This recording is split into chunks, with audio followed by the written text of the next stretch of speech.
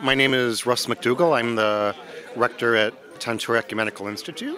I came to Tantur after Rav Froman had already passed away, but I've met his wife, Hadassah, and we've been involved in some different interfaith things together. I have a lot of respect for the family, especially for the way their daughter-in-law responded to being stabbed a couple of years ago with a renewed commitment to seeking dialogue with others. So that's why I'm here to help celebrate his life and give thanks for his life and what he has contributed to bringing people together and building bridges between communities. I'm Phil Saunders, and I'm very glad to be here tonight at the ceremony to commemorate a very special man, Rabbi Menachem Froman.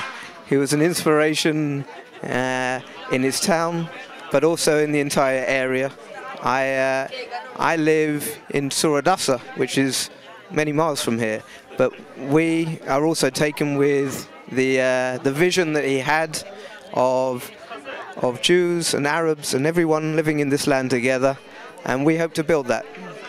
And I'm part of that, and I'm proud to be part of the traditions and following of what he taught to everyone in this land. Thank you.